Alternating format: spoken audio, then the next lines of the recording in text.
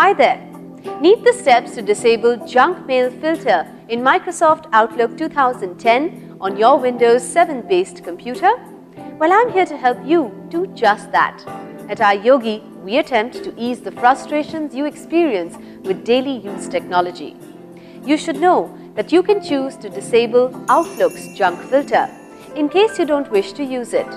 Remember, by doing so, all the filtering will be stopped. So here's how you can disable junk mail filter in Outlook on your PC. Follow me.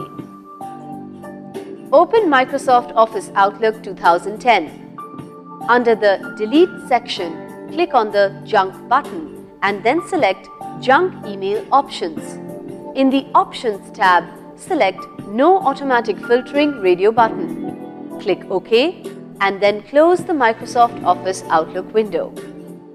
So you see, the steps explained in this video can help you in disabling junk mail filter in Microsoft Outlook 2010 on your Windows 7 based PC in an easy manner. Don't you just love technology? At iYogi, we're on standby to help you get more out of your PC, along with its related software and programs.